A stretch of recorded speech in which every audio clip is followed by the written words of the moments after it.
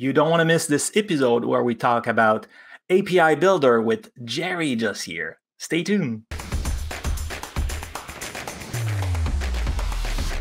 Hey Jerry, can you tell us more about API Builder? What it does, what it is, everything. Yeah, especially what it is, no doubt about it. So Data API Builder, or DAB as we call it, right? And so DAB. It's an open source project that basically allows you to set on top of your database an API layer. And the idea is we want to be able to really give some candy to developers to be able to say, we know what you're doing when you're building applications. We know how your tiers are laid out, and we want to be able to replace one of those because it's just repetitive code over and over again.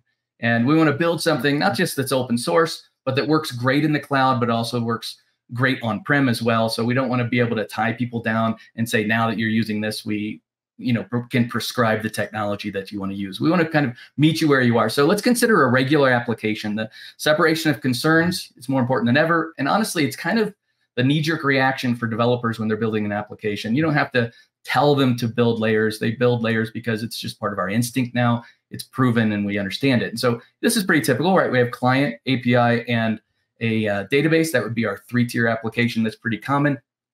And the idea around DAB is to say, we want to take that middle piece, that API, and we want to replace it completely with something that can be built for you based on just standards that are out there that everybody else is following. So the nice part about DAB is it gives you both a REST API and a GraphQL API, but to get it, all you need is a configuration file. Basically, it's a JSON file that describes the data in your database. We support MySQL, we support Postgres, Cosmos DB, and of course, Microsoft SQL as well. And it can be on-prem or in the cloud, either way. The entire system runs inside a container, and it makes it so that you can deploy this locally, have a beautiful and identical experience to what you have in production, which is great, as well as because it's in a container, again, the deployment options are endless as a result. So we made sure it's secure and scalable, but because it's open source, you can evaluate that yourself and just see that all the first principles that we led into this, we followed through on. And today it is private preview, public preview, sorry. And we hope to have it as GA sometime maybe January of next year. So just right around the corner. That's cool. Yeah, so you mentioned like it can run in the cloud and on-prem. So it's just requesting a connection string. So even if I'm running my database in a container, will it work? Even if you're running yeah, that's an ideal situation actually. So you would have your database in a container, and you can have then your API layer in a container as well. Move those to any machines that you want them to be. Okay, sure. So it just required a connection string, and DAB can connect to my database and help. Yeah, as long as those containers can speak to each other, there's no problem. Yeah, and what's great about it, and because it's open source, you can evaluate this yourself. When this is just how you would have written it yourself. Like that's what's bizarre. You're right. You're getting these APIs, and there's nothing exotic here. It's just standard REST or GraphQL implementation, and it's pretty great. We've been adding features like hand over fist, and a lot of things are really coming together. We're seeing the community contribute to this as well, and so we're really happy with kind of where things are. If you're ready to get started, the easiest way really is to think about the command line. We do everything through CLI today, and we're working on a UI as a matter of fact, but right now we have the CLI. We install it as a .NET tool. You can install it globally or locally, and just once you have it installed, all you have to say is dab start. Dab start then looks for your config file. Once it finds it, it uses the config file to find, like you were saying, the connection string, and to understand the entities in your database. So you may have 100 tables, but you only want to expose 20. No problem. That's what the configuration file is for. And your individual tables may have, let's say, again, 100 columns, and you only want to expose 20. No problem. That's what the configuration file is for as well. So it really gives you a lot of flexibility to expose the data the way you want to, handle permissions of read and CRUD operations the way that you want to on individual objects as well. So it's pretty great. Once we have it running, once the container is running, Swagger is there, so you can evaluate the signatures and the different contracts of the endpoints. We can use OpenAPI, or let me say that backwards, sorry. OpenAPI is for doing that. We have Swagger, so that if you're using the REST endpoints, you can go in and do the evaluation right there, which is really beautiful. Or you can do the same thing with GraphQL, just /GraphQL, and we have Banana Cake Pop built right in as well, which is sort of the swagger of it. So let me start by just showing you some of the basics and how we would get that pulled together. So I have a database today that is, it's a very simplistic database. It has 3 tables of books and authors. Nothing really simple. We use this for almost all of our demos.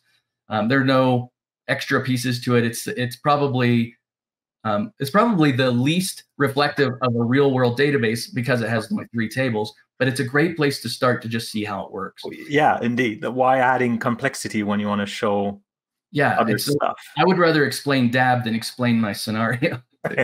Indeed. Yeah, for sure. And so let me pull up what a config file might look like in for that. So I have my database here, or I have my configuration file that starts with all the runtime information. And so the runtime information goes for one, make sure I'm in the right schema so that we can start to version this later. And then to describe my data source, and for me, it's just the Microsoft SQL Server that's running locally. I'm just using local DB that's installed automatically with Visual Studio. And I tell it what my connection string is to get there, just like you would expect. By the way, if you don't like putting your password in the connection string, which I of course don't either, this is just a developer environment. We can read it from we can read it from environment variables, just like you would expect, or we can support Active Directory. We can bring in tokens, whatever kind of security scheme that you're already using is hopefully what we're trying to support and make it so that developers don't have to change anything inside their application just because DAB is part of it now. So that's great. So all those options for securities are already supported. That's right. Yeah, that's right. Okay, that's cool. Yeah, it's really neat stuff. Everything I'm telling you is going to be fully supported. Yeah, for sure. And in the runtime settings, so these are kind of like the global settings. They have nothing. They have more to do with how you want DAB to work than anything about your database. And so in this case, I'm saying, for example, I want to enable the graph endpoints. Terrific, right? That's just /GraphQL. So if that has a clash with some other URL that you have out there, we allow you to customize it. And the same idea with, or just above here, is with REST, right? We can do the same idea here where it's like /API, which is what we're used to seeing inside ASP.NET. And we're just basically following that as by a default. But if it doesn't work for you, we allow you to change it. So that's the best part of it. And under the hood, the ASP.NET engine is helping drive all of this. So it is incredibly fast and beautiful. You'll just have to see for yourself. The final section, and so I guess this is the third section after data sources and the runtime, is defining the individual entities. So this is books and authors. So in this case, I'm saying I have an entity called authors. And from this point forward, I can start to say where it comes from, what the fields that I want to use are on it, if I want to map the names of those fields to something new as well. And then I just call it based on how I uniquely set up the endpoints for in this case, REST, or if it was a GraphQL, would obviously I would be passing in an entire graph to receive it, but I would get it by name. So it's pretty great. And so here's the mappings, for example. I don't have any change, but perhaps underscore is just not the way you do things. And so you can change it so that it maps even differently there. So it's really straightforward. The honest truth is to be able to interact with this file after you get several entities in it is pretty sophisticated because of the opportunity to not get a comma where a JSON wants a comma, or adding too many commas can be complicated. That's the reason we have the CLI. And the CLI makes it really simple to be able to interact with.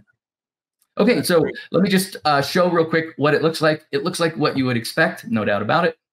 But if I have, let me pull a browser and actually let me run it and then show you the browser. So here I am in just a regular command prompt. I have my, I just typed Notepad so we can look at it here. And so here's the same file, nothing changed. It's the one we were just looking at. And if I say DAB, which I already have installed as a .NET Global tool, if I just say DAB start, it looks for the default name of dab-config.json. I can pass in a custom name if I'm not happy with that, but in this case, I totally am. When I do, it reads it all and it begins spinning up the configuration or the container for me, reads all the configuration and starts the endpoint. So now it's running and it gives me both the HTTP and the HTTPS endpoints. And each one of those then, if I have I could use I want to do it in a browser just so it's the easiest of everything.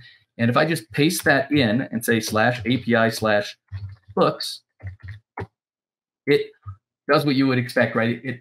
It gives me that get operation that allows me to go and get that. By the way, this also implements the OData interface, which allows me to do things like select, and so only get specific values back. So if I don't want all of my columns, I can project those differently. I can add filters in the URL as well, just like I would with OData. So there's a lot of power from the REST story overall. Of course, I can put and delete and post as well, right? All of those things are like you would expect. And each one of those can have individual security settings attached to them in the configuration. It's pretty great.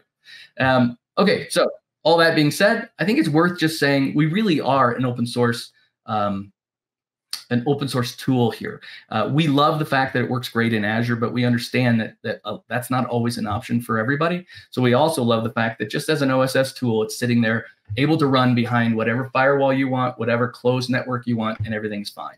And so in a lot of ways, we can see a lot of synergy from being able to support not only all the databases that we're supporting, but all the different scenarios that we're supporting as well. And so there are a lot of resources that developers can get started. I think the easiest is going to be just akms/dab/repo. That takes you right to the GitHub repo where you can start to see everything that's going on and interact with the community through issues and through all the RFCs that are there for the features that we're adding in the next handful of months. And so there's a lot of cool things happening, and it's an open door for just getting involved and being part of the community, or just jumping in and submitting a PR. So there's a lot of neat stuff.